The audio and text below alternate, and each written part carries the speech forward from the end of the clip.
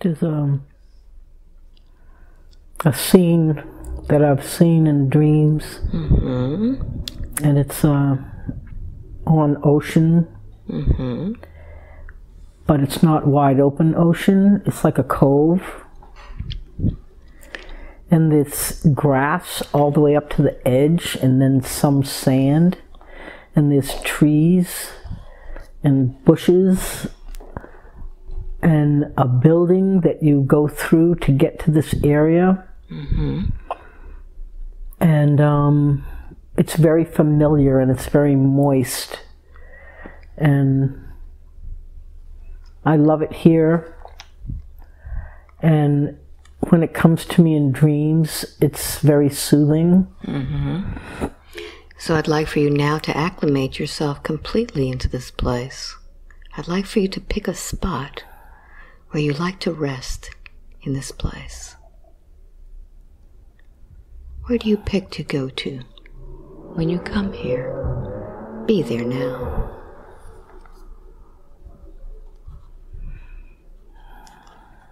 There's a spot that allows me to lean against a tree, but it's a small tree. It's not like a big giant forest tree. It's a smaller tree. And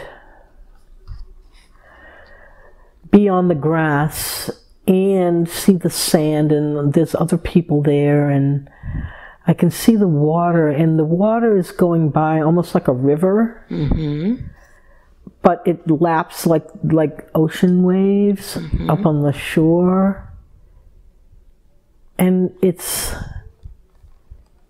very warm, and it's like that's just where I want to be. So let's see what you do in this place. Take me through this time that you spend there. What do you do when you're here? Are you alone? Or are there others that meet you here? Let's find out. What happens next? There are other people around. I seem to be alone, but not unfamiliar. It's like it's not an unfamiliar place, but I seem to be alone and just like a respite. It's like a respite place. So I don't really need to know anybody there. It's the land and the ocean and the water and the moisture that's nourishing to me. So I'd like for you to connect with all of this nature. Feel your soul connecting and feel the energy. This is my mother's home. My mother that I had in this life. I never knew that. I never knew it that this was where she lives before. So let's find out why you go to this place, what connection you have, what's your soul calling to be here. So I can feel my eyes filling up with tears, and when I have come to this place in my dreams, I never get beyond this point. And there's a building there, and it's like a gym with an indoor pool and so forth in the dream, but I didn't know that it was my mother's home. And I'm not seeing anything, but I'm perceiving that it's actually a dolphin home. And that I have been to another location here before in a dream, and I knew in that other dream that it was my mother's home, but she appeared as my human mother. So let's go beyond and see what happens next. Who do you connect to when you're there? Do you connect with the dolphin? I am the dolphins, as is my mother. Very good. And I'm not feeling, it's so interesting because I'm not feeling the connection to my Earth Mother. I'm experiencing us as dolphins, like co-dolphins or something. Yes. Yeah. So tell me where you are now. Oh yeah, so we're breathing through this water like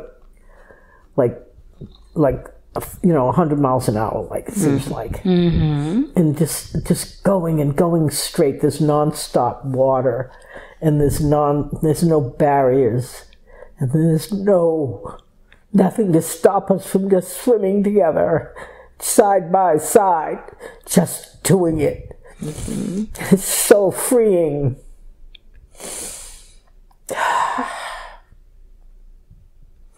It's so freeing to just go and go and go and go and go and go and go. It's a happy feeling, isn't it? Yeah. Soak in that feeling. Soak in that wonderful, happy feeling. And do you communicate with each other as you swim?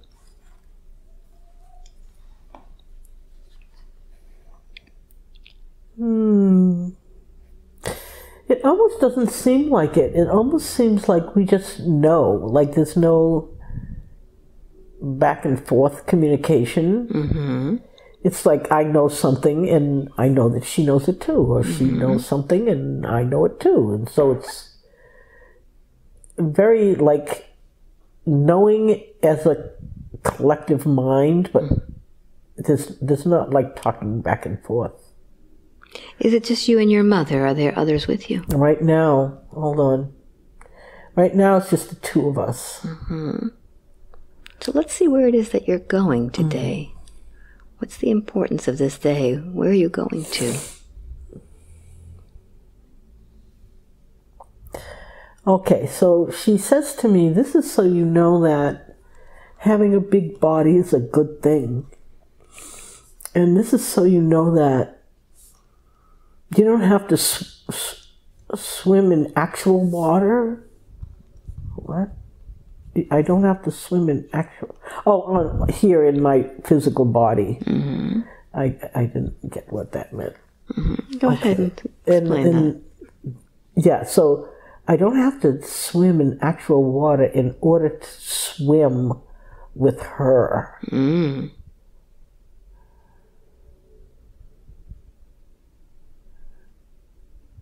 And it's almost like she's not my mother there. Like she's my mother, she was my mother here, but she's not my mother there. Who is she to you there? What relationship do you have?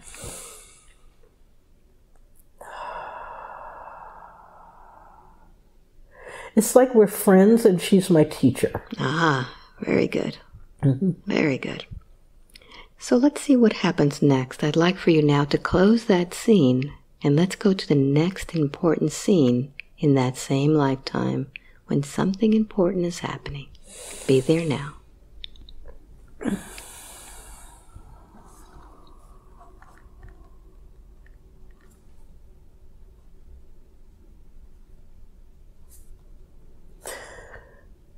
We only exist in water.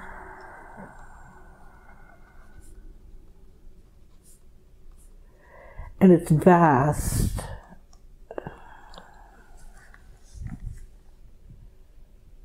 And what we do is, with our minds and our thoughts, we don't need things. Which is why things aren't important to you.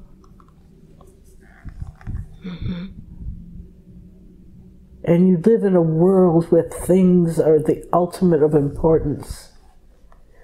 And that's why you don't feel like you belong, because you don't go along with what the world is showing you. Because you don't need any things, because you don't live that way when you're here. So what is the importance? What do you put importance to when you're a dolphin in this place? What is importance to what? What is the importance there? Oh, because we're all like both homing signals and lighthouses. Mm-hmm. So as lighthouses, we're beaming light and love and clarity and all these different God forces out into the atmosphere, mm-hmm.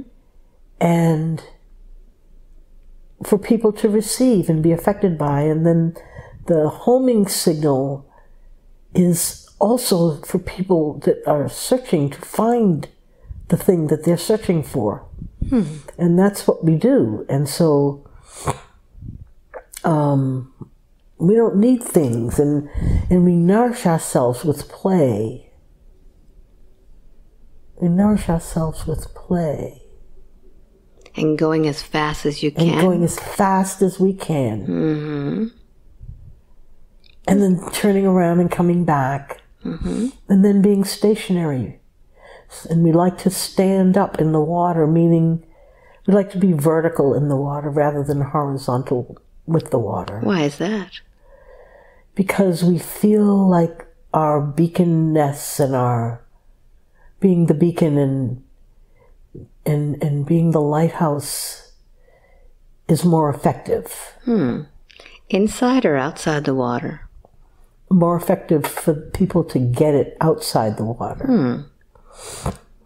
And we can't stay vertical very long, but it's something that we like to do. Mm-hmm. So when you jump out of the water, Mm-hmm. it's sending out signals. Mm-hmm. Mm-hmm.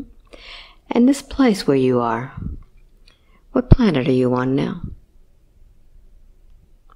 This dolphin.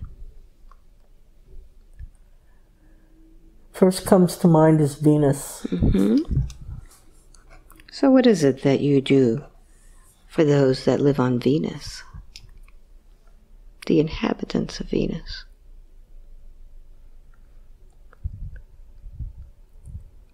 We are the primary inhabitants. Mm-hmm. We live in a frequency that humans can't see. Mm-hmm. And the beings that are here, we're all in that same frequency. Mm.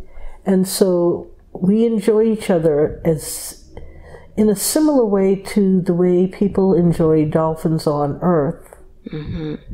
But we are more peers than we are species different. Mm-hmm. We're more peers. And those that are on Venus, that are not dolphins, what else is there? Are there other inhabitants that you work with? There are other inhabitants, Mm-hmm. and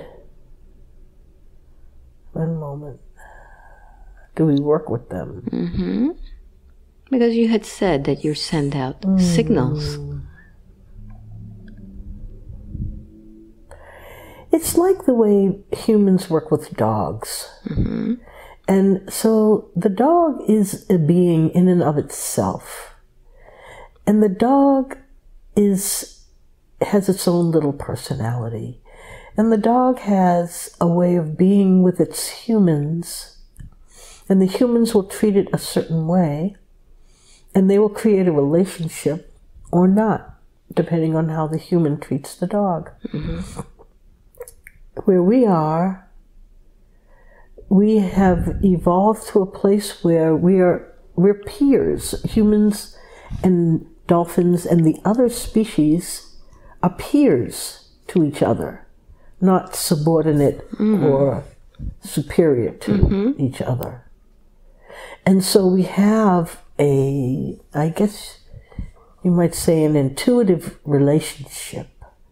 We work together intuitively and naturally, and we don't have to do a lot of planning because of that flow, that synchronistic flow of when we know we're needed, we become present.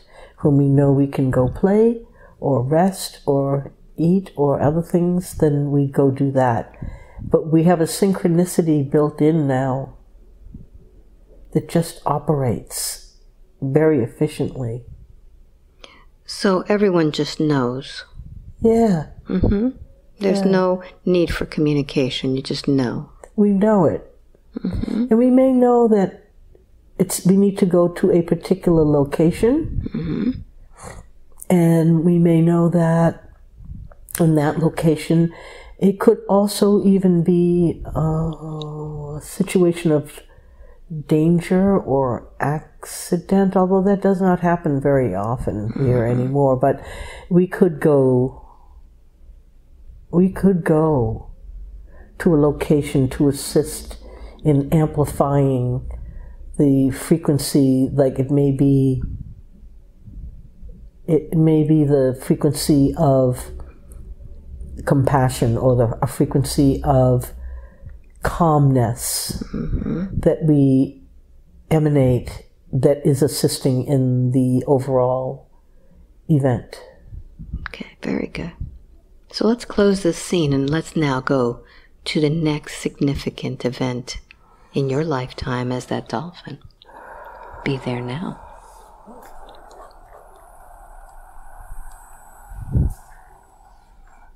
I have to leave. I'm being called. Oh, that's where I was called from. I am being called to come to Earth. Who has called you?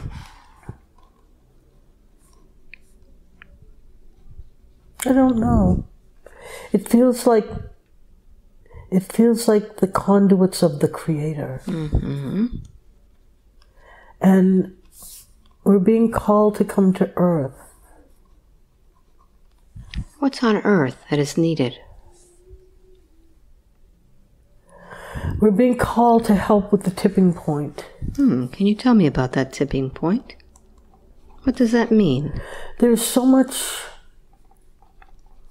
extreme duality and so much extreme pain and so much loss of humanity.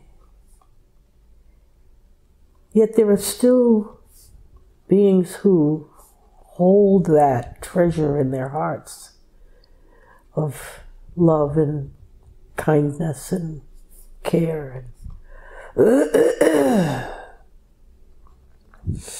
And we have come, there's been people over centuries and centuries and centuries who have come, and the people who are trying to hold the truth of the Creator always live underground, behind the scenes, in the shadows.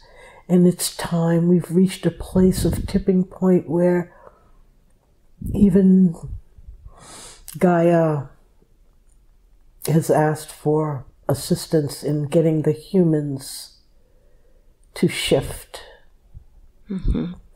and break out of their blindness of pain and suffering. And so we've been asked to go and help anchor these things on the planet, these things of clarity and fierce honesty and warm compassion and ease of being corrected.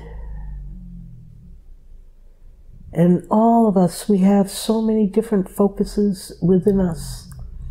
And some of us are, we have to leave what we are familiar with to come to this planet Earth and assist in holding these frequencies. And some of us have been able to come in our dolphin bodies, and some of us have to come in as human bodies.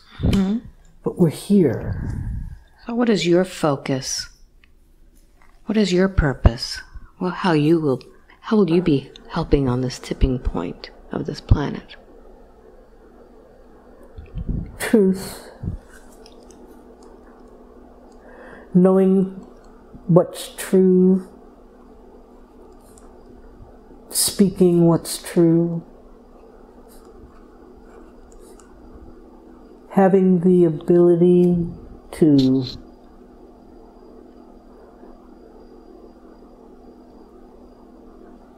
let people experience what's true, even though it goes against what is mainstream spoken or believed by the masses.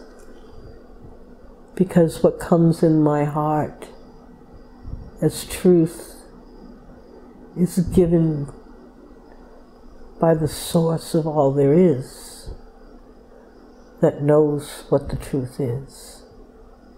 And it stays in my heart.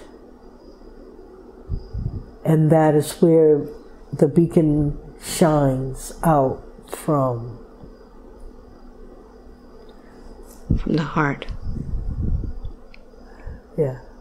Have you been called to Earth before? Or is this the first time? Not the first time, no. And as you'll be returning to Earth this time, how will it be different? It will be different because there's so many of us now. It's a secret really, but we're explaining it out loud because it needs to be not a secret. And that is that there are more of what people might say, people might term us, than there are of them. And that which wants to maintain the status quo is in the media. So we believe that there are more of them than there are of us, but it's not true. Because they have a larger audience. They have the means to communicate their existence better than we do. So how is it that you will be communicating your existence, your truth? Oh, first I have to figure it out for myself. This was a hard life coming into it, and there was such a strong connection to truth of who I am, and the outside circumstances were so extreme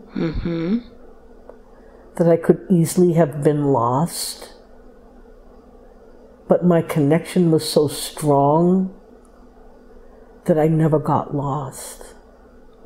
I had moments of despair that got so bad that I thought I was lost, but I never was, until I came back to look at myself. And so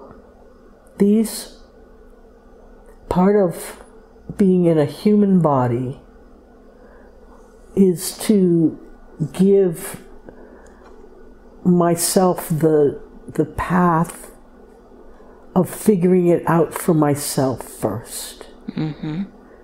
So that if I'm going to beam truth, I have to be able to distinguish inside of myself what is and is not true for me. And what has been applied as rules from the outside, and whether they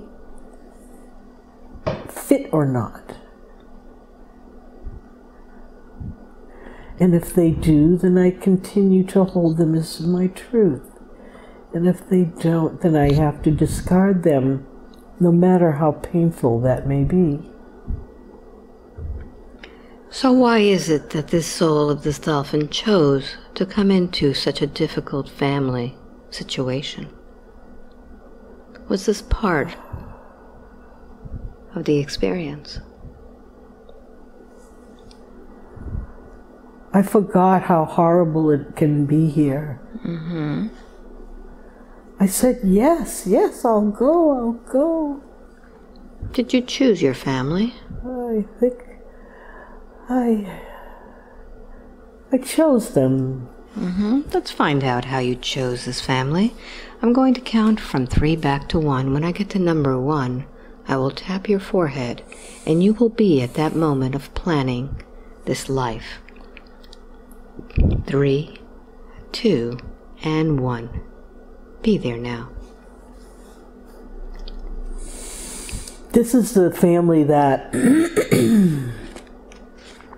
will provide me with the best tools to do the life that I'm coming here to do.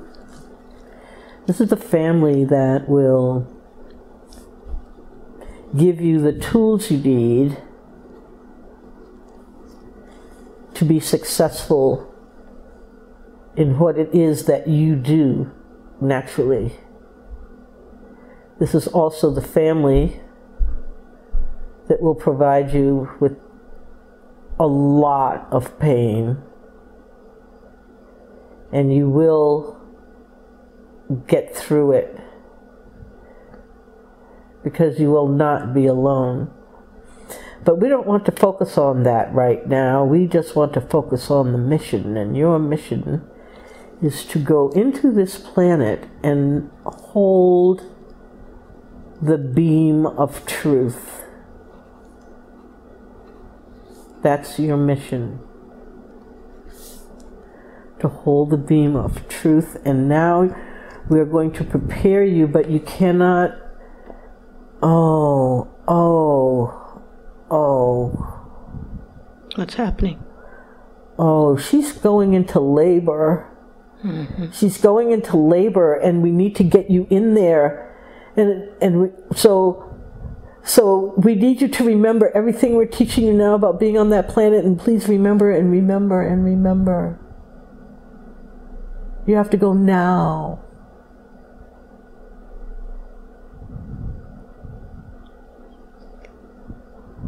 What happens now?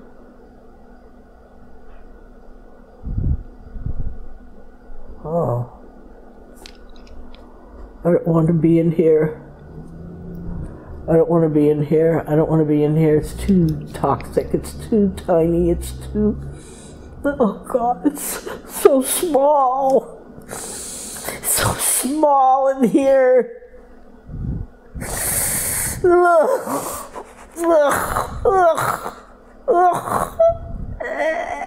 I don't like it in here.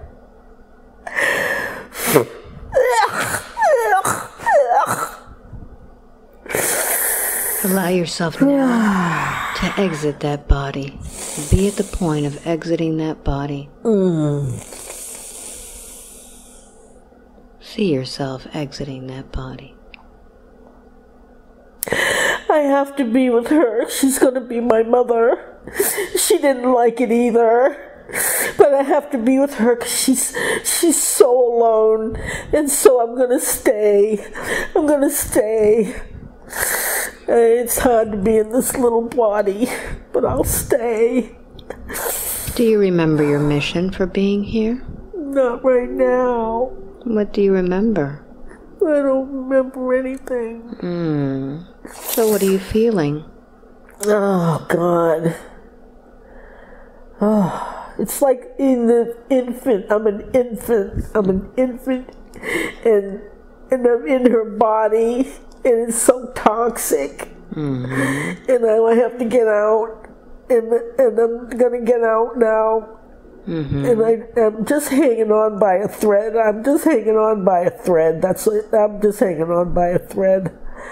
I got to stay connected, though. I can't leave, because if I leave, it'll kill her. It'll just destroy her, because she didn't know what she was getting into when she came, and she was so alone. And I'm here to be her friend again.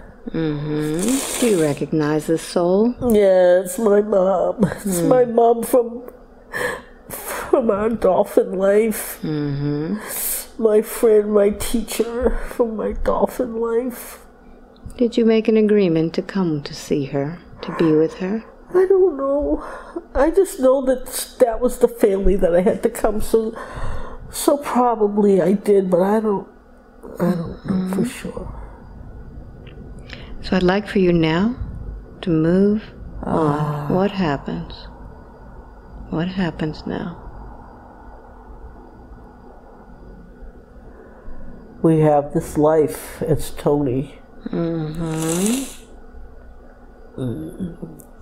Where are you?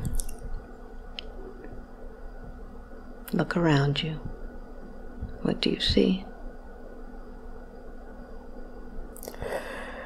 My mom, she sent me on the table, on the chair rather. She got me bundled up on the chair in the little corner where the piano is. And she's playing Rachmaninoff, and I love it. It's so powerful. It's like the water we swim in. What does that do to your body, these vibrations? Oh, the vibrations are wonderful. What do they do to you? It helps me feel alive. It helps me feel alive.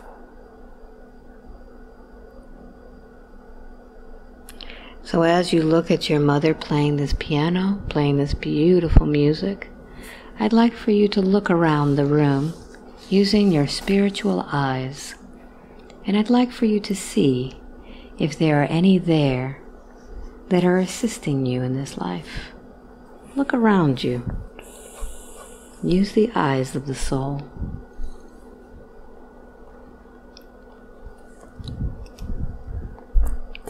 I have someone standing behind me.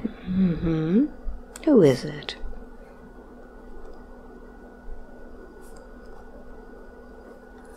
The name Peter comes to mind. What is Peter's role in your life? Peter's watching my back. Peter's making sure that the violence doesn't kill me. What does Peter do? I'd like for you to accelerate your life, going through the moments like flashcards as you see yourself in different situations where Peter has helped you. What do you see Peter doing? He shields me. It's like he adds a layer of armor, or not. It's energetic. It's not like real armor, but it feels like a thickness that protects me from whatever the blows are, or the sound vibrations are, or the yelling, or whatever it is that could harm me, from actually penetrating into the core of my system, so that there's no permanent damage. My body gets affected, my physical body gets affected, but the core of me that's holding the truth beacon does not get affected. And this truth beacon, as you are progressing through your life, are you using this truth beacon? Not very much, until I get much older. All right. So let's close this scene now, and now let's go to the moment when that truth beacon becomes totally activated. Be there now.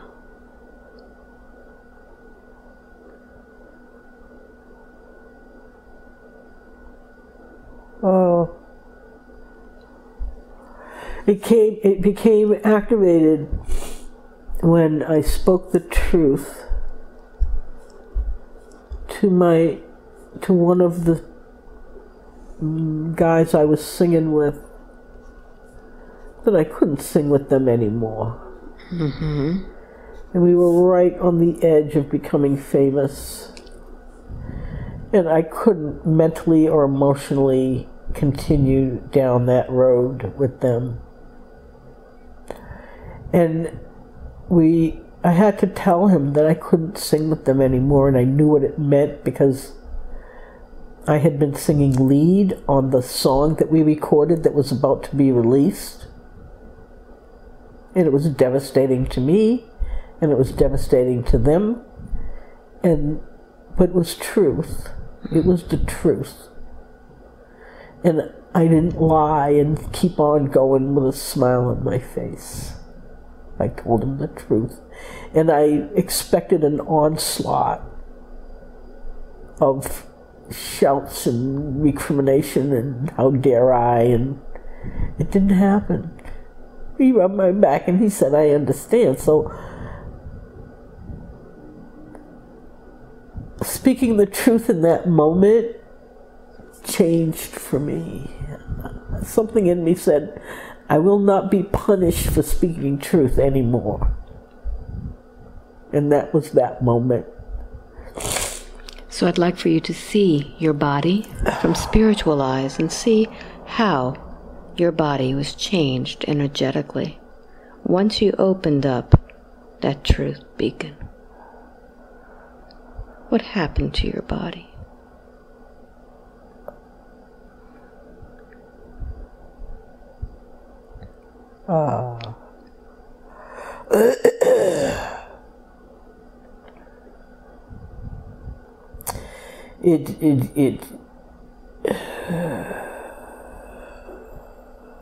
Take a look at it spiritually. The energetic field, what happened once that beacon was released? It began to expand and contract and expand and contract. And depending on what was happening, it might even explode and implode and expand and contract. And it was doing a lot of that then. It was doing a lot of that. So much so that I didn't know that it was happening, and like I didn't feel that it was happening, but it was happening so much that it allowed more and more truth to come out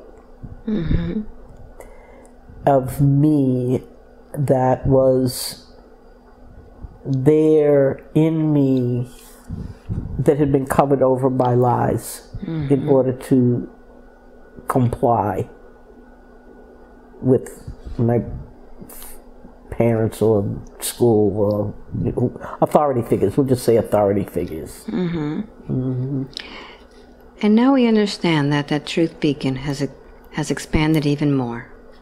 So I'd like for you to now see what that beacon looks like at this time.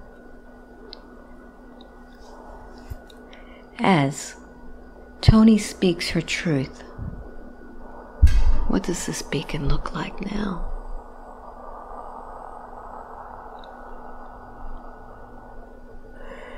It beams in every direction. It's not focused like a lighthouse beam.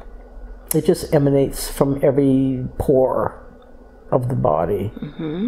So as you look at this beacon of light emanating from every pore, I'd like for you to follow this beacon of light and see how this beacon of truth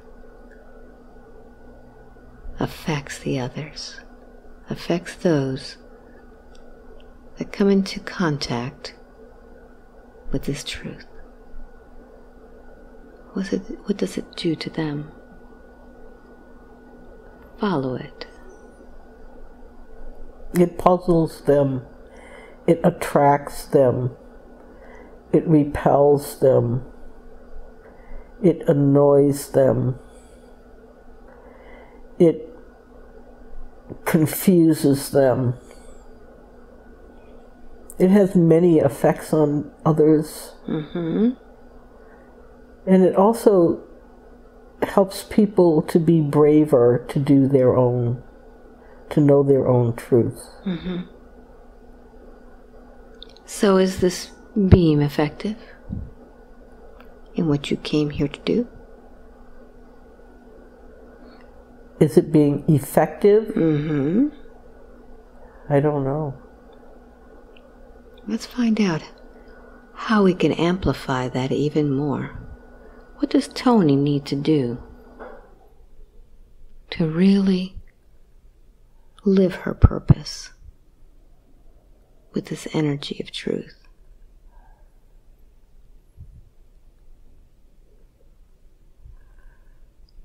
Continue to trust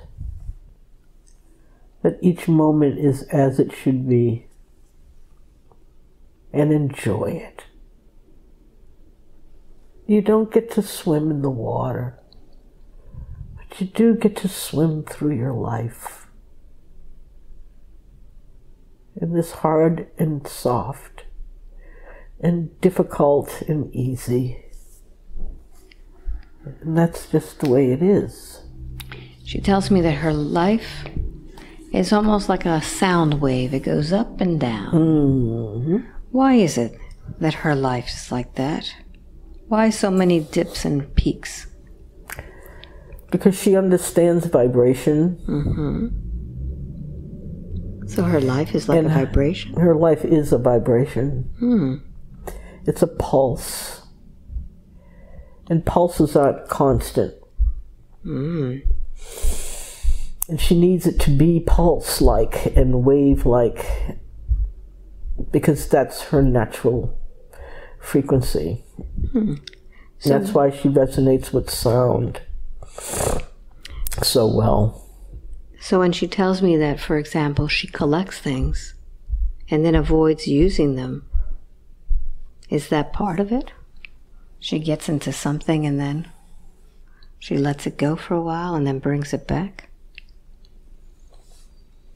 She's a creator, mm-hmm. as well as a beacon. And part of the pleasure of being here is the act of creation and seeing it take form. Rather than something that might be instantaneous, mm-hmm. It takes time here on this planet. And so she does collect lots of art supplies. She asked a question about that. Yes. And it's because the colors bring her joy. They make her so happy to see so many different colors all in one place. And it's that brings her joy. It's not the actual making of art. It's the having the colors to look at. Mm. That makes her happy. And that's why she's confused, because she thinks she's supposed to make art with it. And that's not why she has it. It's just to put colors on paper in any way at all. And then that's what it's about. Mm-hmm.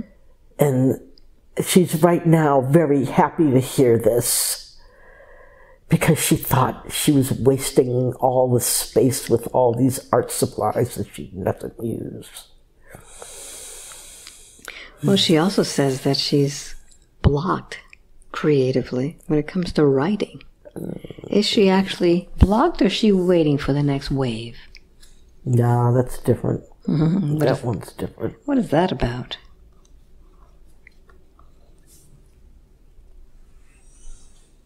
It has several different... It's got several different causes. Mm-hmm. One has to do with just being shut down when she verbalizes. Mm-hmm. And writing is a form of verbalization. And so she has like a inner governor on her in terms of writing. She writes prolifically as long as it is for a purpose, as long as it is a policy, a letter, something that is in a useful document. Mm-hmm. She's also had lifetimes where her words became the cause of her death or her torture. And it's happened enough times that she's just said, I'm never doing it again, you can't make me. But now she sees the joy of it. And so it's breaking through that prior experiences and decisions. Would it be a good idea for her to see which is the life that has been blocking her with this? We showed it to her already. She wrote it in her book. Okay. And that is the primary one that created the decision to never do it again. Yet, because of who she is, it can't be stopped, because this is the way Creator flows through this particular expression. And so that particular lifetime was both one of fame and one of torture and death all at once. So that's why she's afraid of being famous? That is very much to do with it. Well, she asked the question about who was she as an individualized expression of Source when she's not in the physical body. We had seen the dolphin. Who is she?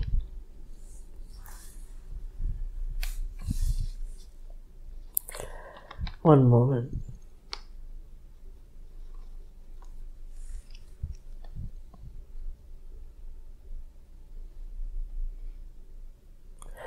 I have no heart for this. Nah. I don't care. Tell me more. Why did you have a heart for this?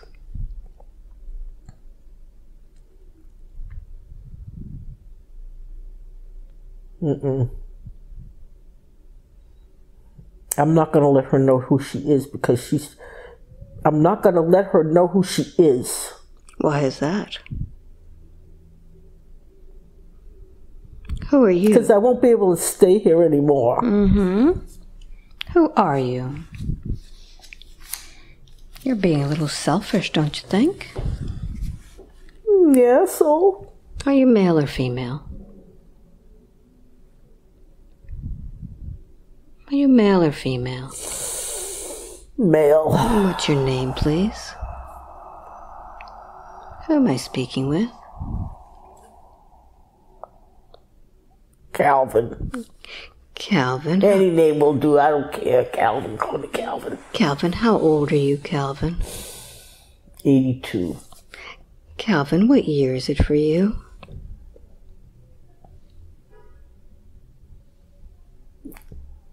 Mm, 18 something.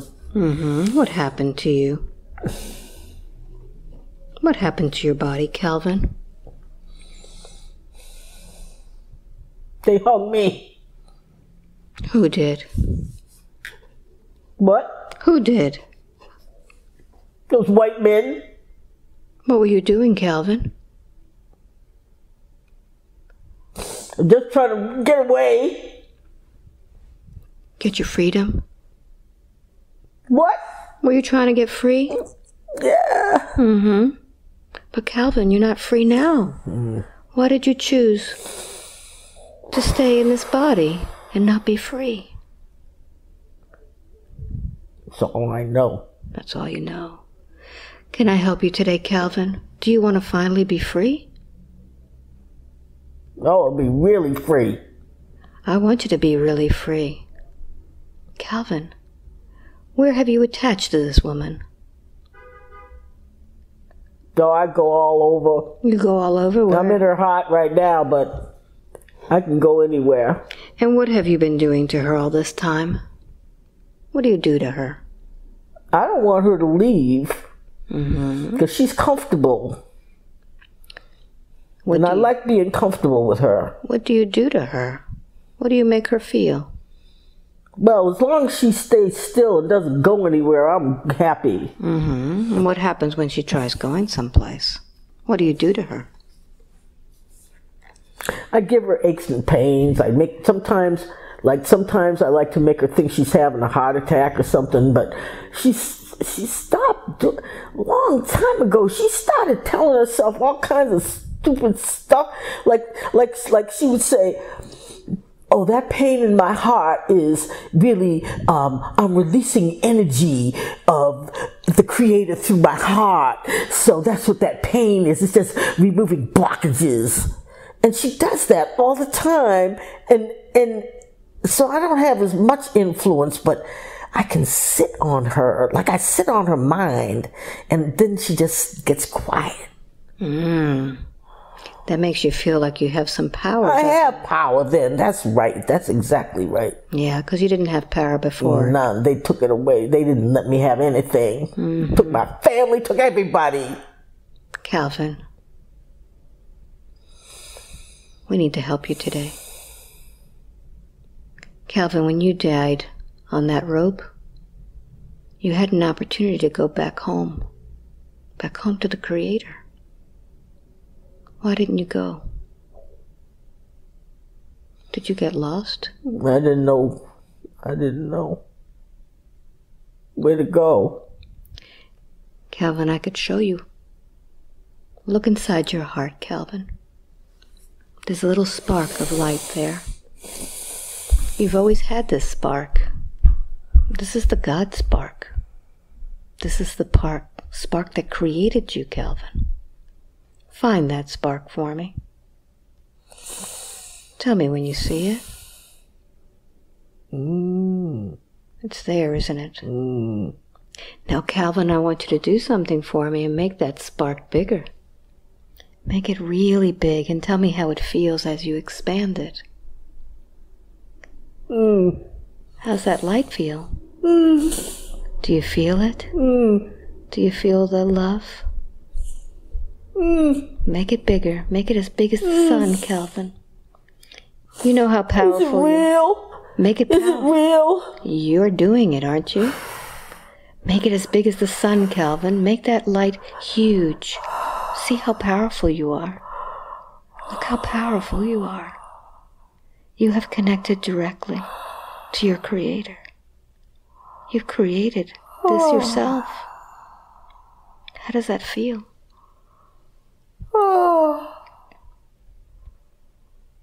This is real. It's real, isn't it? It's real. This is how it's love. It feels, it's love, it's love, it's love, it's love all over me. This is how you become free for real, Calvin. This is freedom. Are you ready to now detach from Tony's body? Yeah. And become free? Yeah. Go ahead and begin detaching from her now. And Tony, I want you to go inside and cut all those cords from the inside. Don't leave anything attached to you.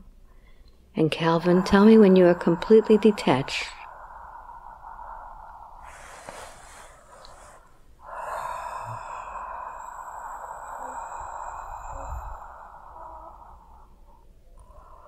Oh, the feet are hard to let go. I'm pretty loose out now. Very good. Now, Calvin, you've just said a lot of nasty things to Tony about not wanting her to be free herself from you. What do you have to say to her now? Girl, I'm sorry. I'm sorry. I've been laying on you all so hard, so long, so heavy. And I'm really sorry. Do you want her to forgive you for that? Would you ever forgive me? Take a deep breath in. Tony, can you forgive Calvin for not knowing that this was the way to go home? Yeah. All right. So, Calvin, I want you to go up right through the top of her head right here. And Archangel Michael is sitting there waiting for you. What does he look like, Calvin? He's vast, light. What does he tell you? Come on, Calvin. We've been waiting for you for a long time. Are you ready to go home? Yeah, I'll go. I'll miss you, girl. I'll miss you. Calvin, go straight with Archangel Michael and tell me when you're finally home. Tell me when you finally get there. Go Go back home to the source of this love. Is there anyone there to greet you? My whole family's there. What do they say? They're grabbing me, they're taking me in. They say, where you been all this time? They're grabbing me, they're taking me in. They're taking me in. Like they know me, they know me, they know me, they know me, they know me. Calvin, may the light of the universe always accompany you with peace and love. Thank you so much. Thank you. And now, Tony, disconnect. And I'd like to ask now the same question I asked before. Who is Tony as an individualized expression of Source when she's not in the physical body? Who is she?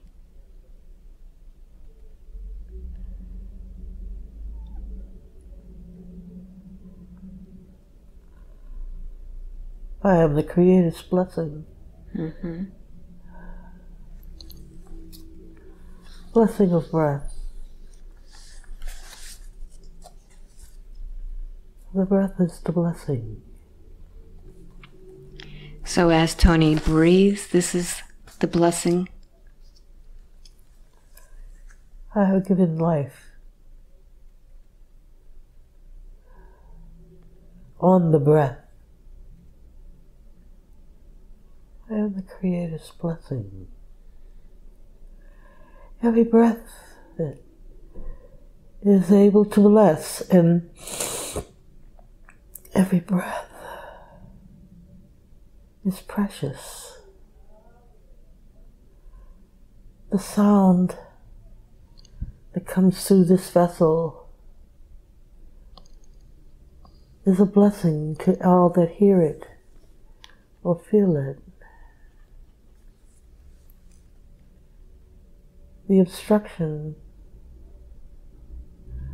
to the knowing is dissolved. But this is the speaking, the loud and boisterous laughter,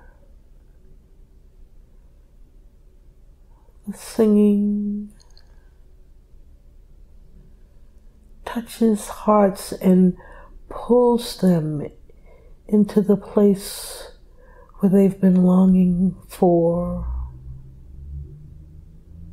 the center of the heart of the Creator,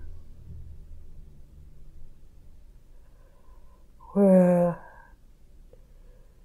they've been lost and they are seeking all the time.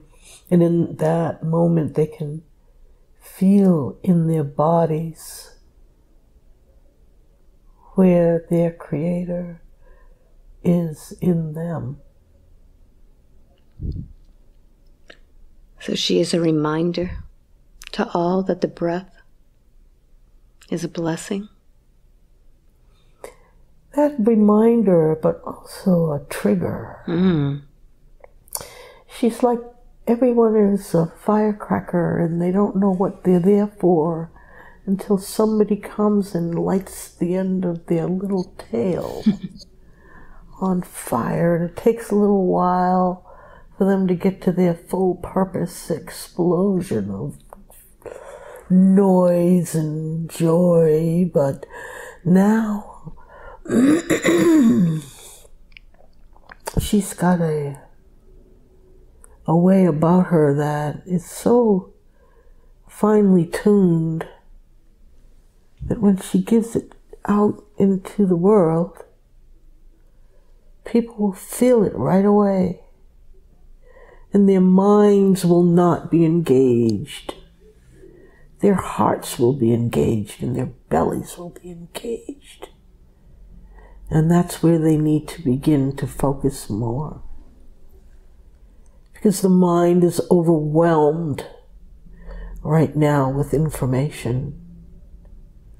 And the only place to know the truth for you, for her, is to feel it in her belly and feel it in her heart. And if there's no static, if there's no offness, if there's no unsureness, if there's no questioning, if it just sits there quietly, then that's your truth. For now. Because we love change. We love change. Tell me more about these changes that she's going through. She's been seeking different modalities. Each one changing, helping people. Is she extending this energy through these modalities? Yes, we come through, the truth of her comes through her vehicle whenever she does any of her energy healing work or sound healing work or teaching classes or leading meditations or anything she does. We come through and she wants it. She knows how to step aside. She knows how to step aside. She was very curious about a video she took one time at an event where she could not see them in the room, but when she was videotaping this little performance, mini performance, she saw all these blue orbs just flowing and flying into the camera and away from the camera and into the camera. And that was us letting her know that we're there. It was also the space that we were in, because this work is done in that space a lot. But we wanted her to see us. And that was a moment when she followed the intuition and she flicked the button on the video in a particular way. She put on the light and then she could see us. But she does this easily, and we want her to feel that she's doing not just well, but she's doing what she came here to do, even though she was in the early stages of her life being pulled so hard. When you say the word warrior, she drew on her warrior consciousness to get through it. Her determination, her perseverance, and her mother was her beacon that kept her going. There were times when she wanted to end her life, and she said, but what will that do to my mother? And so she didn't. It didn't seem like she wanted to be into this life at all. Only because of the beginning. It was so hard. Why is it that she cannot see her invisible helpers? It seems she has many. She does. Why is the veil so thick? She actually shut us out. Back when she was opening up and her chakras were becoming activated, and she was having many experiences, and we were talking to her so constantly. Yet she was trying to distinguish the difference between the voice of her ego self and the voice of her mind and the voice of God and the voice of her helpers and her spirit guides. And there were so many of us talking to her because she could hear us, that one day she just screamed so loud inside her head, "Shut up." She screamed it. And put a plug. It put like a plug in place. So she couldn't hear us anymore. What about now? She's hearing you now. She hears us now, but it's more subtle. Is this a better way? It is a better... It's not that it's better. It's that it's more discernible, the source of the information now, than it was back then when she was younger. So the veil isn't really so thick. It's just that it's different. That's a good way to describe.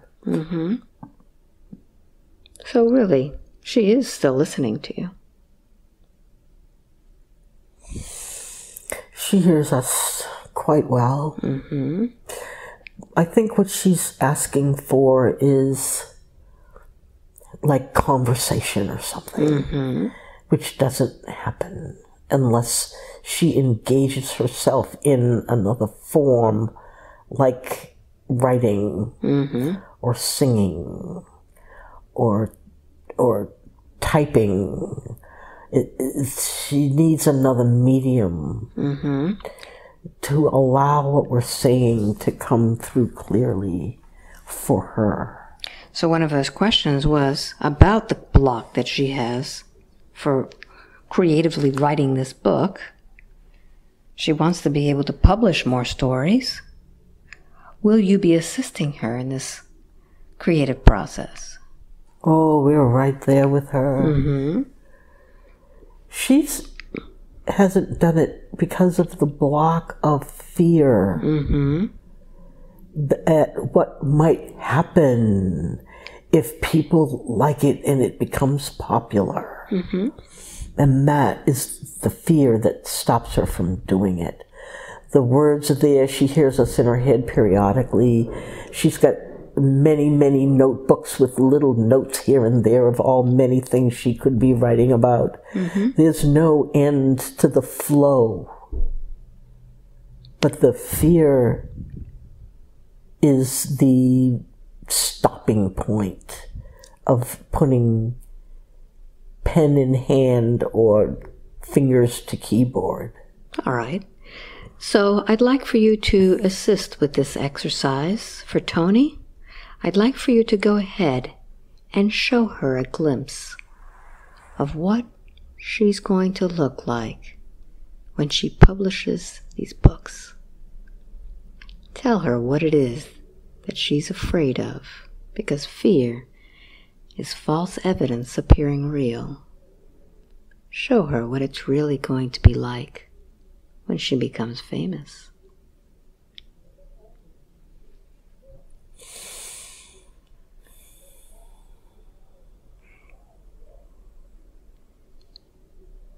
Does Tony... It's being blocked. Who's blocking it? Who's blocking it, please? Antonio. Antonio, where are you? Antonio, why are you blocking this from her? Oh, it was bad. It's bad. It's bad. It takes you out of your comfort zone. It's so bad. It's just, can't we just skip it? Antonio, how long have you been there with Tony?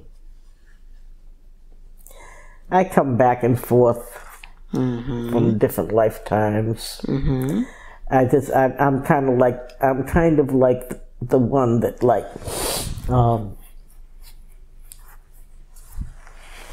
helps her keep her promise to never do it.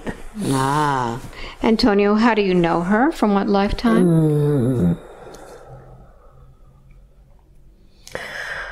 Well, we don't like dropping names, but It was during the time of Jesus that she was living and I was living with her in bodies. And we made an agreement that we needed to keep the children safe, the boys safe. The boys safe, because they were coming around killing all the boys. And so that's where we started. How did you know each other? What did you do together? We just knew each other. We lived in the same area, village, town, whatever you want to call it. You were friends? Or did you work together? No, we were neighbors. We were neighbors. And because she was a woman and I was a man, there wasn't a lot of interaction, but we knew each other. We knew each other in that way, in that friendly, neighborly way. So what happened after you both died? Oh, she went to Italy. And did you follow her? She called me. For what purpose? She didn't specifically call me, but she called out when things started going south, as they say. And I came in to kind of shield her from the pain of the fall from fame. And how they were now accusing her like they accused Jesus. What role did you play in that life? I attached to her spirit. So you really have never really gone back home, have you? You've just been rolling around from lifetime to lifetime, attaching? Oh, well, I guess that's a way to say it. Why is it, Antonio, that you haven't gone back home, back to the Creator, to the source of love? I've kind of been on my mission. You've been on a mission. Do you think it's your mission to constantly interfere with the soul's path? Well, I don't consider it interfering if they call. Well, let's find out if she called. I want you to go ahead and take a deep breath in. 1, 2, and 3. Tony, did you call Antonio to interfere and block you from being successful? No. No. Do you think that we can let Antonio go now and not call him anymore so that he can go back home to Source? Oh, he can go home. All right. Do you forgive him for not knowing that this one lifetime that you had was not a call on his mission? Yeah. All right. Take a deep breath in. Antonio, you have been officially released of your duty. Thank you, Antonio. Thank you. Very I good. release you now. So, Antonio, I'd like for you now to begin releasing your essence from her body. Tell me where you're located. Where have you attached to her? Her hips. Her hips. What have you been doing to her hips? I just rest here because it's warm. And I can give her pain if need be, but that doesn't happen very often anymore. I just rest here because it's warm and comfortable. Well, we're going to make it a little bit more warm and comfortable for you, Antonio, by focusing on that little spark of light within your heart. Go ahead and focus on that. Find that light and make it bigger. And let's see how warm you can get that light. Tell me how that feels as you warm up your entire essence. Antonio, this is the spark of God, the source of all the love. Keep making that light bigger and bigger. And tell me how that feels. It's like it's turning into me. I'm turning into it. You are one with your source. It's so warm. Not like her hips at all. No, much nicer, isn't it? Feel the love, Antonio. Feel the love. Are you ready now to disconnect? Oh, yeah. Go up through the top of her head right here, and Archangel Michael is there waiting for you. Oh. What does he tell you? Oh, he's magnificent. What does he Oh, he's sweeping me away. He's like, come on, come on, come on. Come on with me. Tell me when you get to where you need to go. He's there. Is there anyone to greet you? Oh, I feel my shoulders. I feel shoulders. He's got my back. How does that feel? He's got my back. It's nice to have someone have your back for once, isn't it? Yeah. So I'd like for you now to go towards that light of Creator and tell me what you feel when you arrive.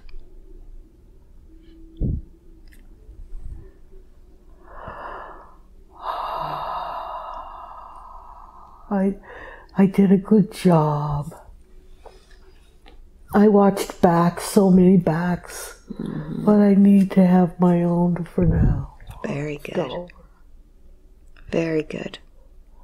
Antonio, may the light and the love of the universe always accompany you. Thank you very much. Thank you. Very good. So now let's take a deep breath and disconnect from Antonio. So now that that has been released, I'd like for you now to show Tony what she's going to look like as she progresses through her life in this fame of having written these books. Oh, what does that look like? it's so organic, dear. Don't worry. It's so organic. Just like you like it. It just evolves so gracefully.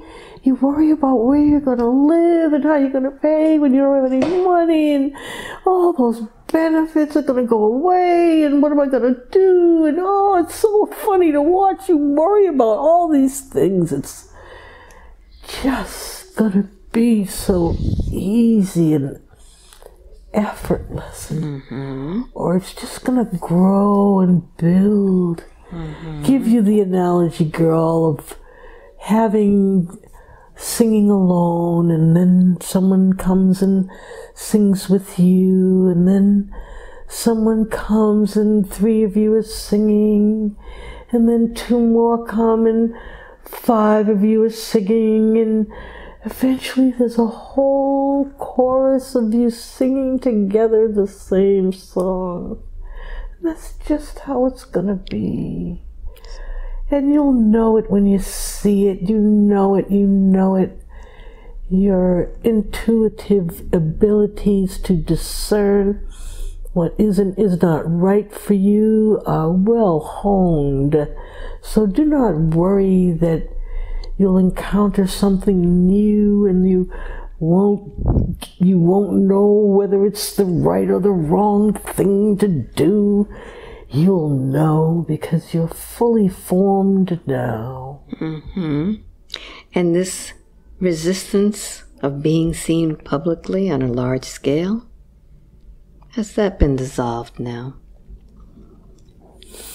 It remains choice.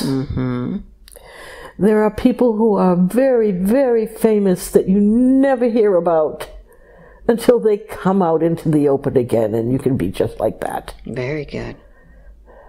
Very good.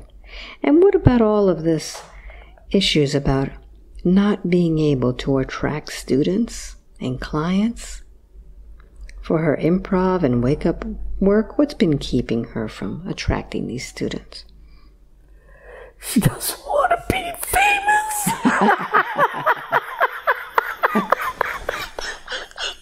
It all boils down to that, huh? Yeah, well, you know, there's other little associated things, like when you're famous, you're self-centered, and when you're famous, you're bossy and tell everybody what to do, and when you're famous, she's got all these attached things that go along with being famous that she doesn't want to become. And so that's what that famous thing is about. But so she's creating a fantasy of what she doesn't want to be. But she's always been Tony.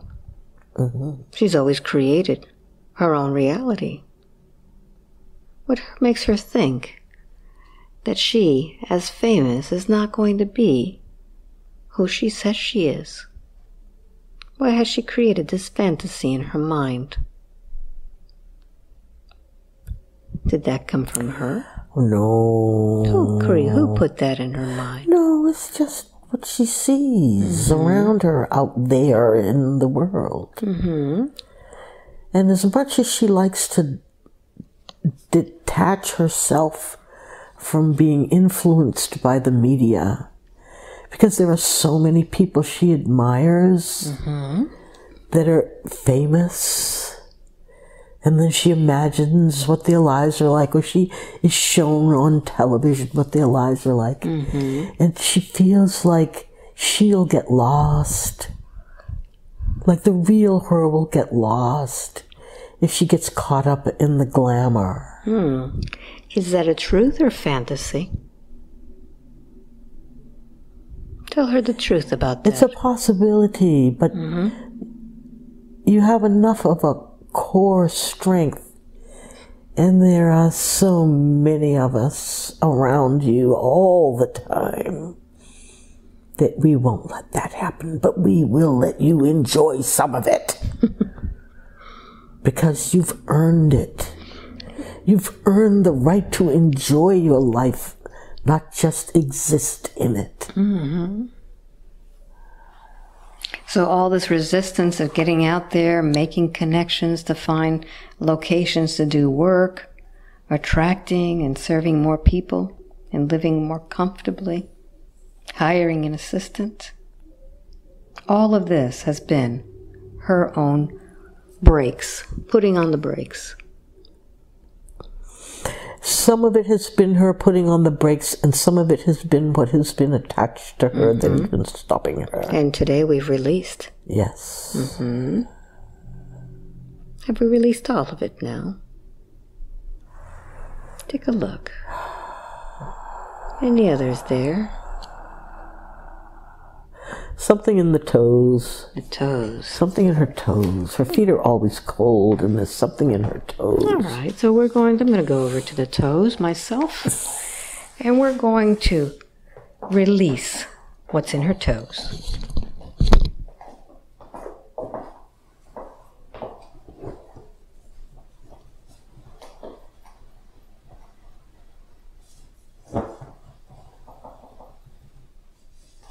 Bring it up. Who are you? Are you male or female? Female. Oh, what's your name, please? Ellen. Ellen? Why have you been attached to her toes? What's going on there? I'm hiding. You're tiny. How old are you? Hiding. You're hiding.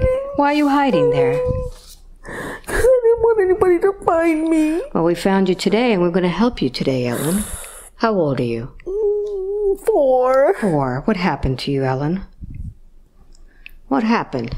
What happened to your little body? He kept beating me, and I hit into the claws and the toes. I hit in the toes. Who beat you? My daddy. Your daddy killed you?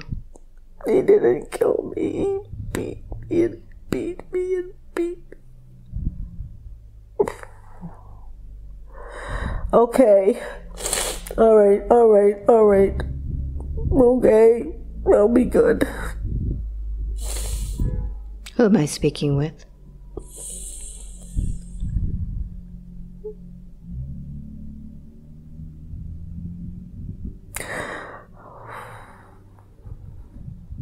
Is this Ellen? No. Who is it? No. Who is it? It's Tony. It's me, it's me, it's me, it's me, it's How old are you, Tony?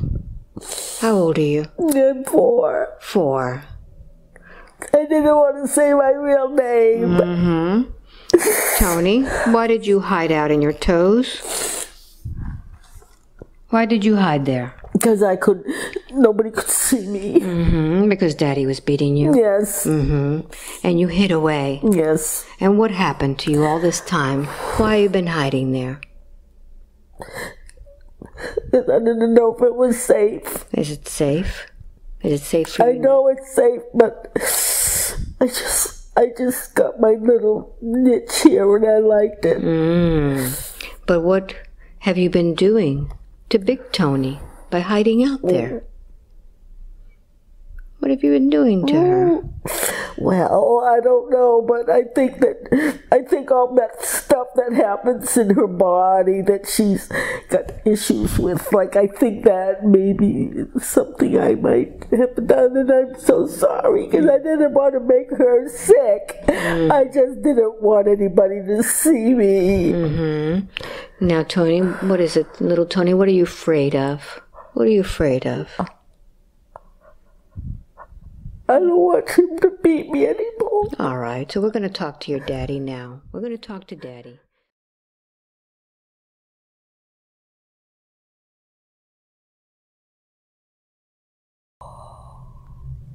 Tell me how that feels. Oh, she's my feminine nature. She's my feminine nature. And the whole thing. The whole thing. Oh, the whole thing. Oh, wow. Feel it. Feel it through all your body now. Oh. Beautiful feeling, isn't it?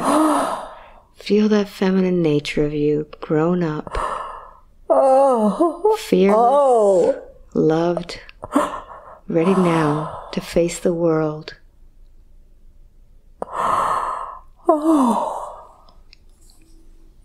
Oh, the beauty. I'm seeing like a spiral, oh wow. I'm seeing this big spiral, like vortex spiral thing. She's, wow, wow. Beautiful. Wow. Very good. And now? Oh, she's telling me a joke. Oh my God, she says, well, I guess you're not going to have cold feet anymore. You're not going to have cold feet.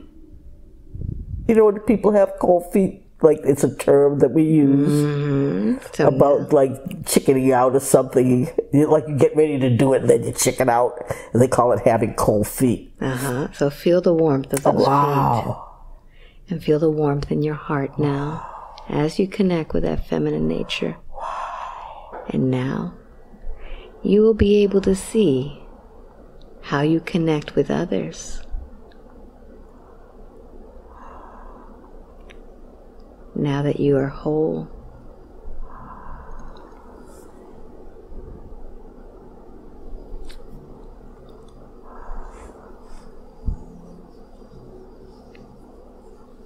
Oh. Oh.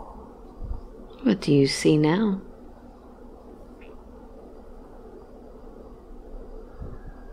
It's the, I don't know it, I feel it. That little Tony that was hiding out was holding the ability to communicate with the invisible realm, let's say. She was holding that in her. In her fear. But in her being, in her coming up, in coming into my heart and me holding her and embracing her, it's like, oh boy, it added she was the embodiment, even though it's not physical body, but she was the embodiment of that which I was missing. I think is a way to say it. And now? In terms of my perception, I was only working with half of what I was able, of my perception ability. And now are you complete? Be able to look out now and see yourself on that large scale. Okay. So, yes, in answer to your question. And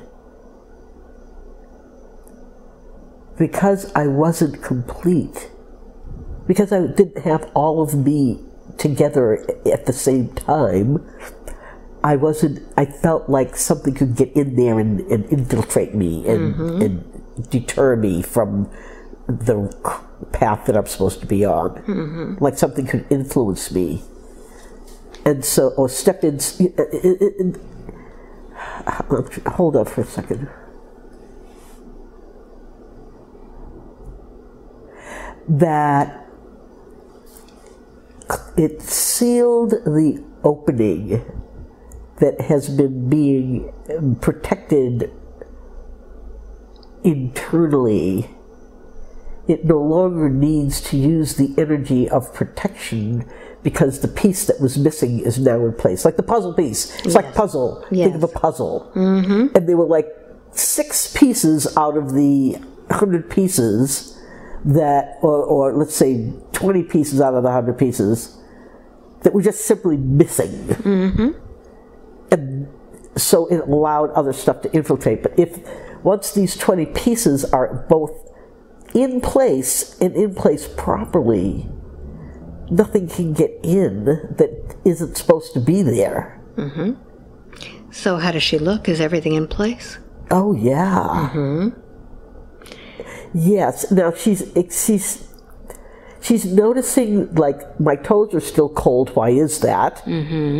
Yet it may simply be a physical body circulation issue. Yes. Rather than something else.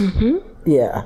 So I'd like for you to go ahead and allow Archangel Raphael to step forward and begin putting into her body his beautiful green healing light, filling in all of those spaces that were inhabited by little Tony, by Antonio, by Calvin, completely encapsulating her in that beautiful green light as it seals all of that attachment that she had.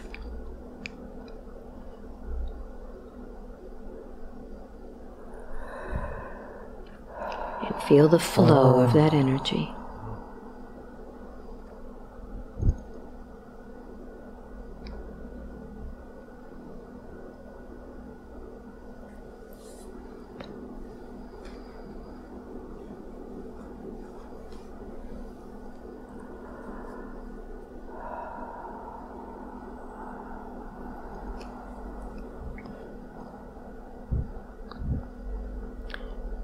What's that doing to her body?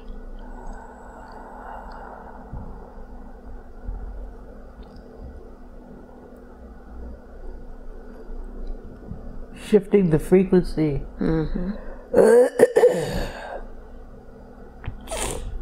Shifting a frequency from fear to love. Beautiful. Thank you. Tell me when that's done so we can continue with our questions.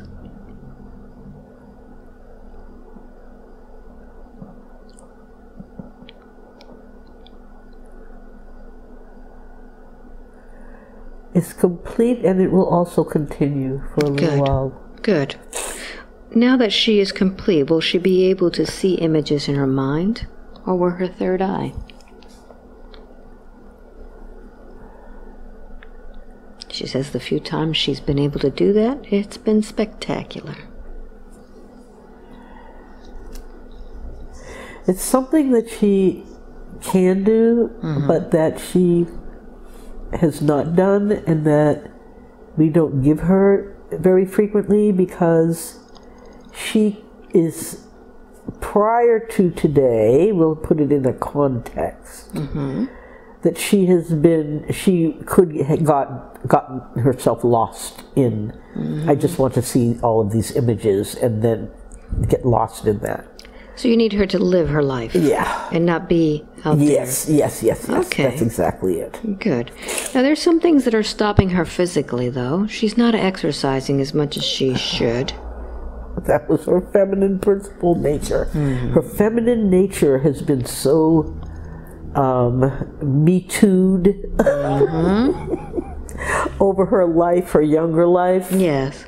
That kind of cemented little Tony in her place of don't see me, don't touch me, get away from me. And now that this has been released, we'll be happy to see what happens.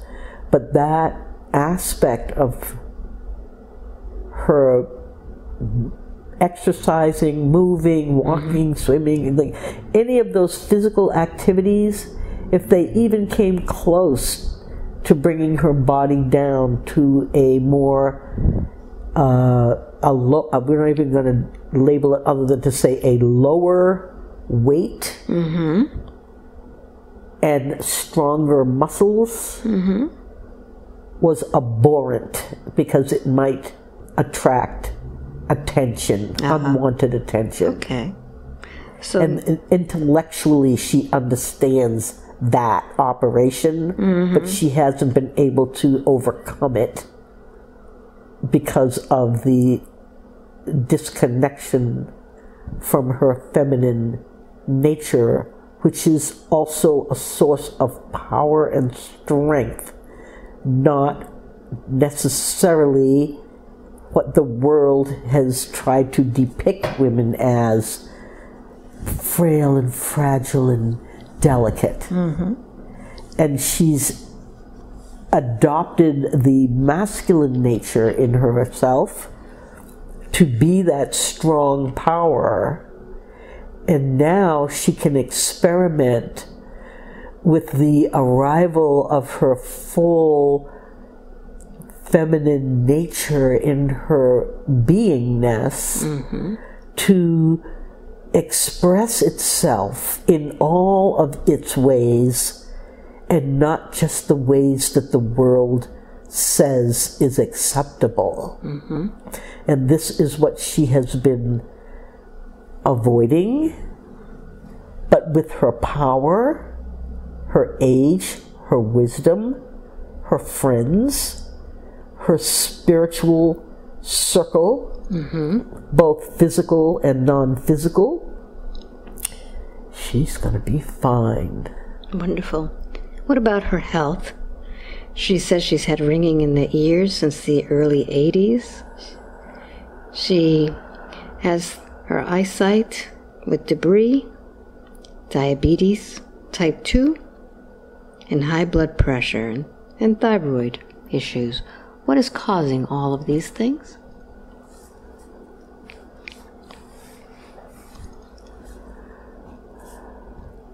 Most of these have come as a result of the emotional states that she has lived through. Okay. And they were the manifestation into the physical of these various emotional states. Has she been able to release any of these now? Yes, and she takes the medication for these things, and she, in her mind, believes that she can, like, lower her blood pressure just with her mind, but it doesn't get lower, so she gets frustrated, and she wants to stop taking all her medication, yet and she has lately been skipping days here and there. She takes like 5 or 6 different pills. Yet the connection to the earth, the connection to humanity, and I won't say the earth, her connection to humanity remains real with these illnesses or diseases or lack of perfect health. Yet she's tired of it. She doesn't want to take pills. She doesn't want this. And she recognizes that to the degree that she could be more physically active, that all of these other symptoms would go away. And so it's a catch-22 for her up to this point. So now we have done some work for her to begin doing her exercise, loving her body more, understanding what has caused all of this resistance to working on her body, to hiding her body.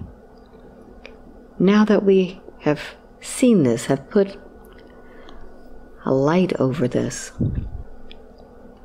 once she starts taking care of her body and loving it, will she start seeing some changes in the numbers? Yes, and it will happen very naturally. She likes to use the word organically, because there's no effort involved in something that's happening organically. It's the way it naturally goes.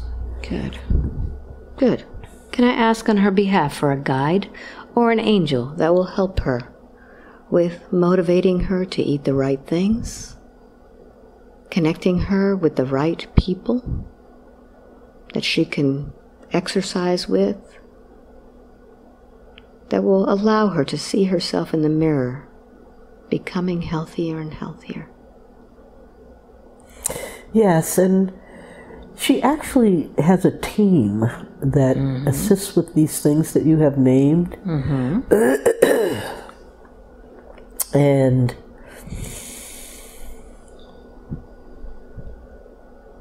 there's some padding. There's some padding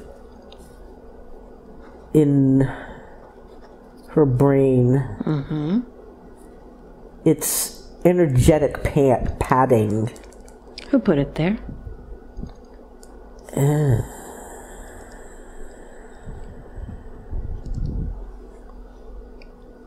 Oh, interesting. It happened. She's had several concussions in her life that she never had treated. She had them, she knew what they were, and she just kind of talked herself through them. And we placed the padding there for her. To protect her. Does she need that padding anymore? I don't think she's going to be getting any concussions anytime soon. Yeah, we can take that out. All right. What are you doing? What do you use to take that padding out? We are using, it's like a little suction. A good analogy would be how they do liposuction. She's never had liposuction, but so she doesn't know exactly what that procedure is like, but it's kind of like that. Okay. And so hold on, we're going to take it out. Thank you. And it's also had a little bit of an interference with her crown. And this too might help her in her perception abilities. Wonderful. Let's remove this completely. Hold on. As we begin to remove it, we discovered that there was a wide layer and then a more compacted, smaller circumference layer that we need to get them both.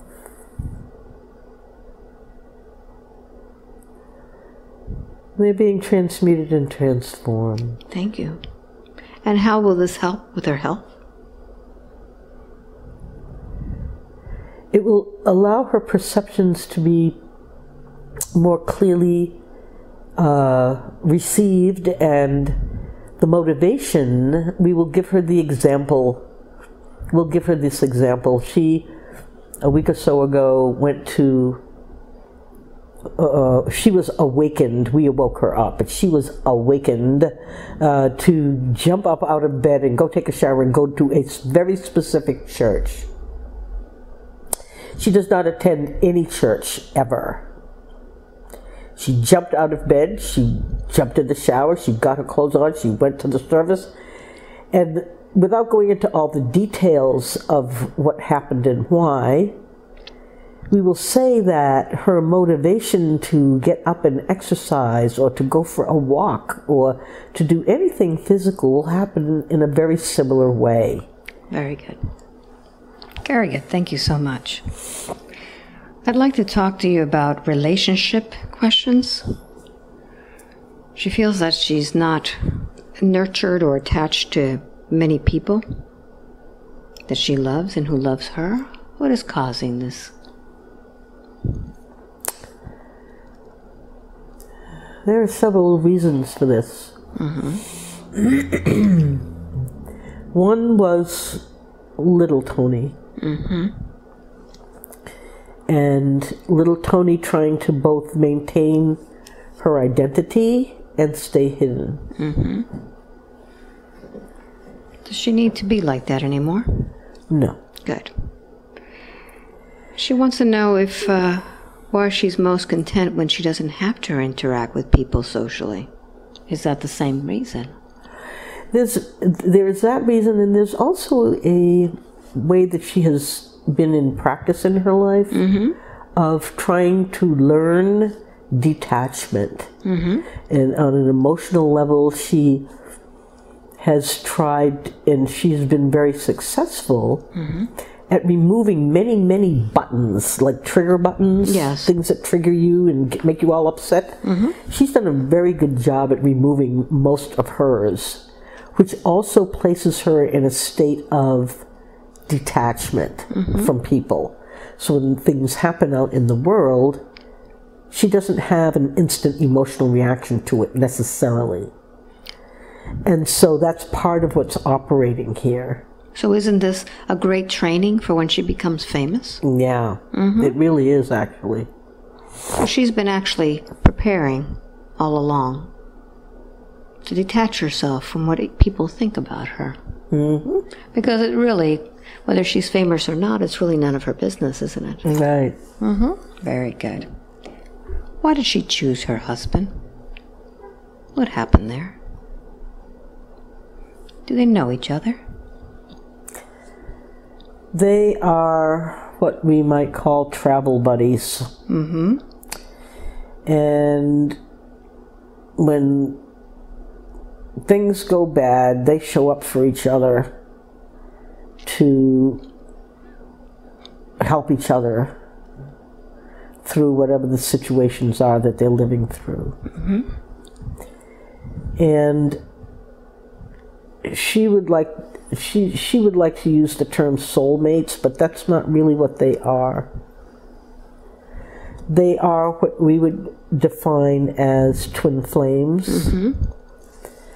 They are created from the same seed.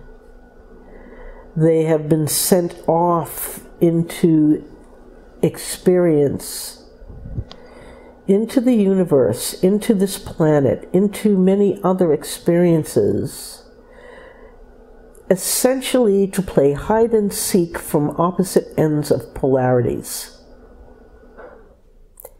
And in this particular life that we're in now, the polarity was good and evil. Let's see if we can start at the good place or start at the evil place and find our way back to the wholeness, to the center, to each other.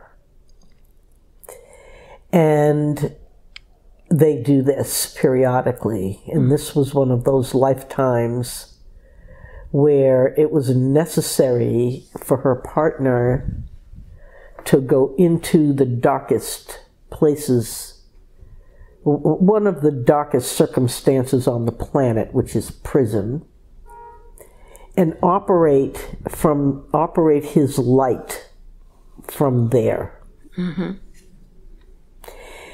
And she, going on the good end of the spectrum, was being as good as she possibly could and still experienced high degrees of punishment for what anyone looking at it would say, and why is this happening to her?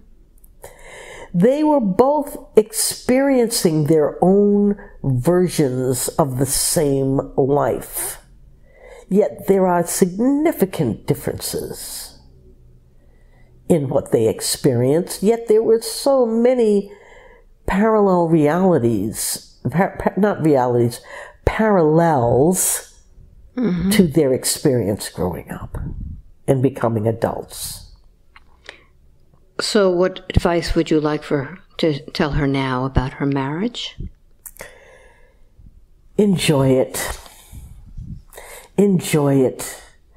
You had a recall of a life with him in Ireland. And when we showed you that life, you said, that's kind of like how we are now. And like, yeah, that's how you are together. There's not romance, there's utility. The two of you have very different skill sets, yet you both have very almost identical aesthetics, like beauty aesthetics and music aesthetics. Like the both of you are identical in that way, yet the way you express yourselves in the world is so different. And that's what makes it fun for the both of you, even though you get on each other's nerves. You both know the core of your love and where it comes from. Very good. What about her dad? I know now that she is taking care of him. Is there any karma left there? I think we did a lot of work today.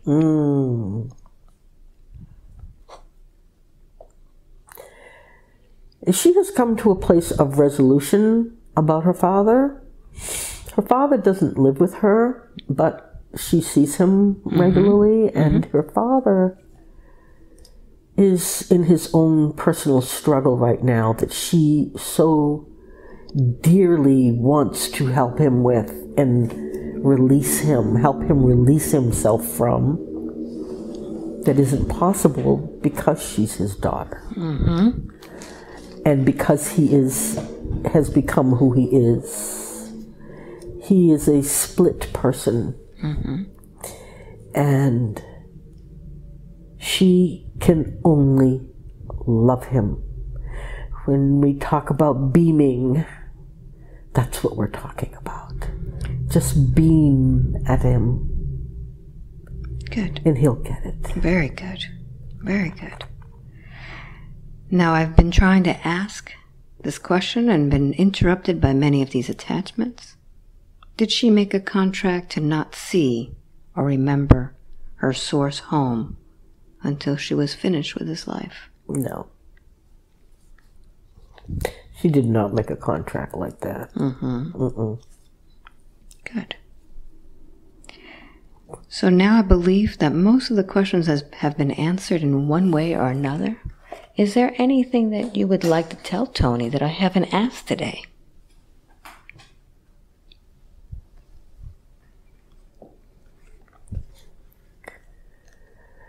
There's a part of you that wants to be seen by the public because you know what comes through you is so valuable, so helpful, so wondrous, so entertaining, so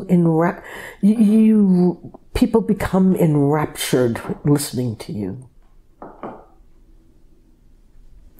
And you know that because you know that your God essence is very fully present and able to express itself through this vehicle. And you know that in expressing itself through this vehicle, that so many people experience joy or change or peace or something wonderful.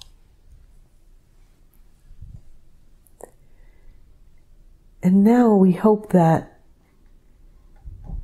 the blocks, the fears, the things that have been holding you down and back are freed from you in a way that allows you to have the best of both worlds. Your public world, which is your service. It's what you do. It's your purpose. You go out into the world and you do 15 different things and you love it all because you love variety. And then you come back home to your little nest and you be in your nest and you love being in your nest. And those things will remain, yet they will change in their form. They will change in their physical form. And it is something that you desire and wish for and believe really in your heart that it can only happen when you've died and gone to heaven, and then you can have it the way you want. No. You know that you are much more vibrant at this age that you are than you ever thought was possible. And this will continue until you feel that you're done here. And then, when you're done, you will slip away and rejoin us. And in the meantime, don't get your head in an uproar over the details. You have heard this countless times from every avenue that it could come at you. Do not get messed up in the details of how it's going to work out, because it unfolds like a flower. It does not go down like a train track. Flowers unfold, and that's what you're doing yet again. We are flowers, not man-made train tracks. Wonderful. Thank you so much. Can I ask to have that beam of light that she channels to be channeled now, so that all in her presence can receive it?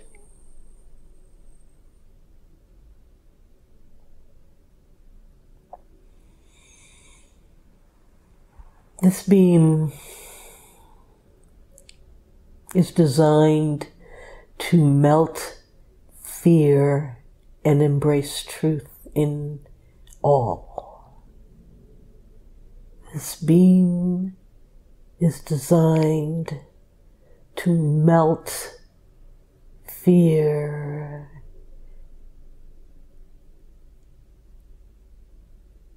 and evolve truth.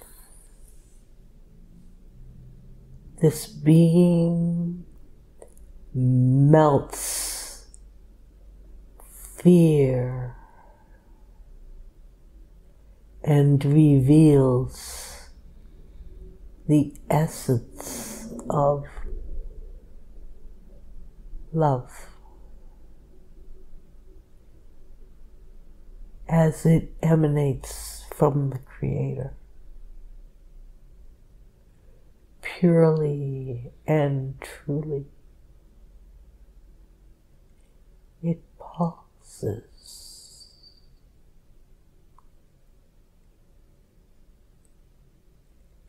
It pulses,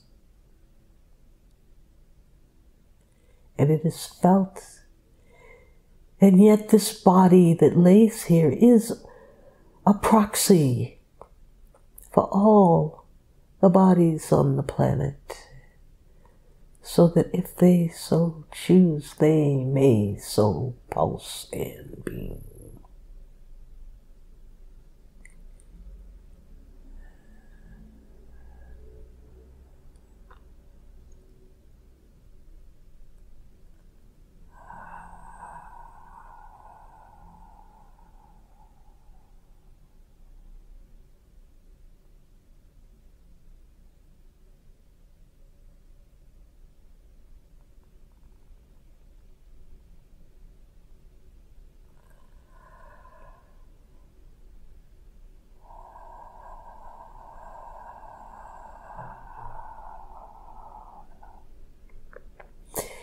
Each breath is a blessing. Every one of your breaths, every breath you take, when you inhale, it's a reminder of the presence that you are. When you exhale, it is the presence of God expressing blessings out into your world. And when you inhale, it reminds your brain of the presence of all that is. And when you exhale the blessings of the Creator out into your world. Your breath, remember it. I am present always. Thank you very much. Are we complete?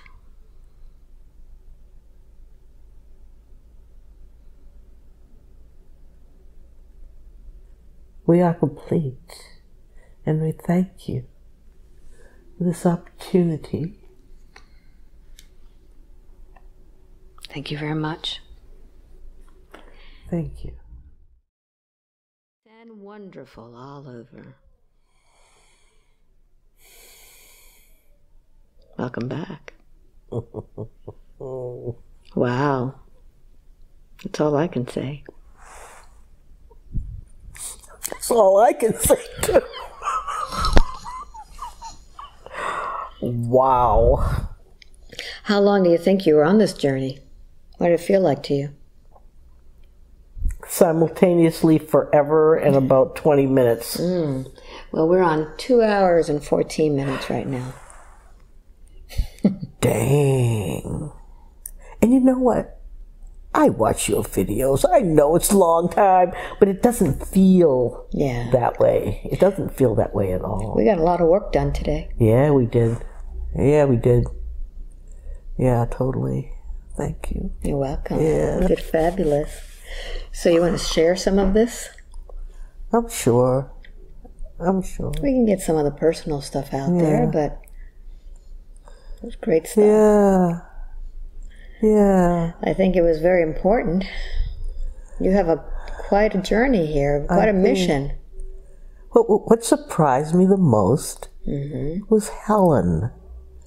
That was like my inner child that didn't want to get discovered, so she gave like a false name. Isn't that something? An alias?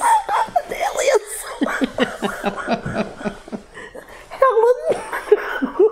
And when she said it, I'm like, okay, well, if that's the name that's coming up, I guess I'll say it out loud. But it was odd what it turned into, and it was so like... That was great. It really was. I feel like that's part of what I needed to have happen. Did you expect to reclaim it? No. Yeah. No. And that thing about wanting to, like, I know something's holding me back, and I don't know what it is. Was holding you back. I mean, it was a lot. Yeah. A lot was holding you back. That was wonderful. Oh boy. Fantastic. You are like so freaking good. I'm just. That was an amazing session. Yeah. I mean, capitalized. Okay. With an exclamation point. Okay. That was great. Yeah. We got a lot done. Yeah, we did. Did you expect anything like this? No, and I'll tell you what I was not expecting. You don't expect anything, but hoping for. Yes. I hope I find out that I'm like a blue alien or a blah from the planet blah blah. Well, you were. No. Yeah, you were Dolphin from Venus. Oh yes, that's right. I mean, yeah. That was great. It was great. Does it make sense? It does, and It does, and it doesn't, and it does, and I don't care. Well, I just wanted, it's great. like everything.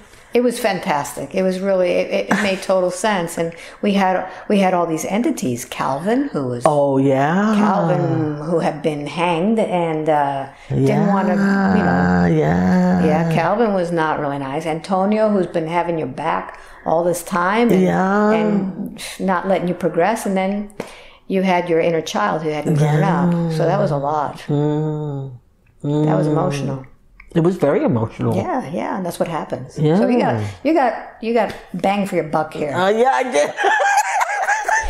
I totally did. Tony's session had been changed from a long time ago, February, to now June. So do you feel that it was the right timing? Yes, I feel like it needed to wait. Yeah.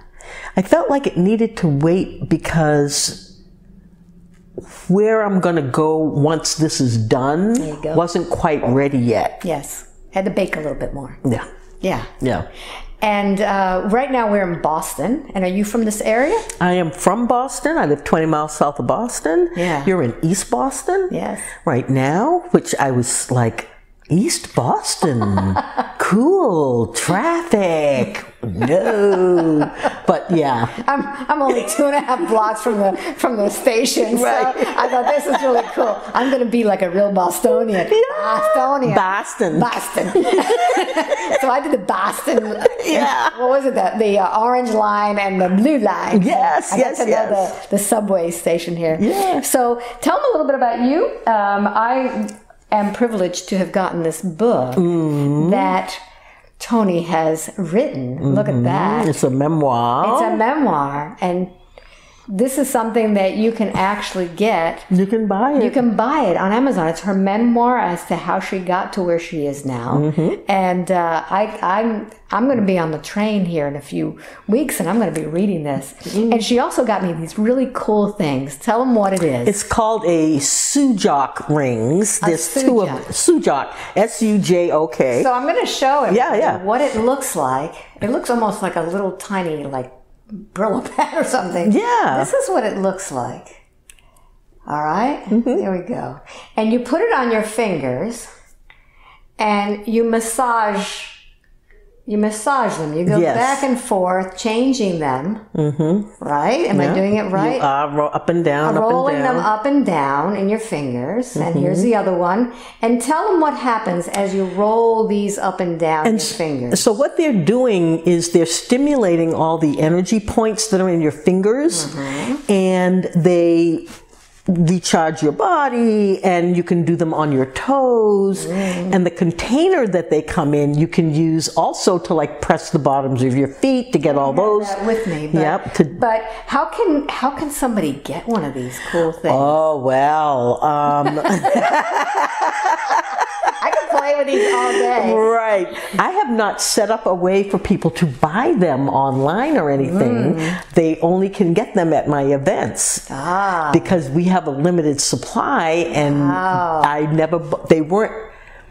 I'm doing it on behalf of someone. Yes. And so I didn't want to set it up on my website, and she didn't want to do it at all, but they need to get out there. So how can someone contact you? So they can definitely go to my website. Okay, so tell them what your website is. So my website is wakeupworks.org, and if you go to the contact page, it shows you how to contact me. Okay. If you'd like one of these Sujok rings, there's two of them that come in the little container. Yes. You can contact me through my website, and we can make it happen. That'd be so cool. Can they get a book from you from that? You can get a book straight from Amazon. You can get the digital ebook version, or you can get the Kindle? paper. Yeah, you can get a Kindle version, or you can get a hardcover version. Fantastic. Yep, Sweetwater Shadow Woman. There you go. Yeah. I'll show it to you again. Thank you so much. This is the book. And it's her memoir of how she got to be where she is right now. And I think that'd be really, and we've seen quite a bit today. So, wow. So, thank you very much for watching. This has been an amazing session. And really, if you want to get a hold of me, you can go to my website, albaweinman.com. If you want a session with me, go to my out-of-town page. Click on the subscriber link. You got to subscribe to my newsletter, and once a month, approximately, I send out a newsletter telling you where I'm going to be. My home is in Miami, so I will either have sessions in Miami or anywhere in the world. So I hope I get to meet you sometime soon. Thank you for watching, and until the next time, bye.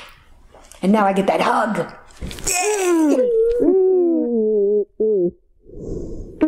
Great. You're welcome.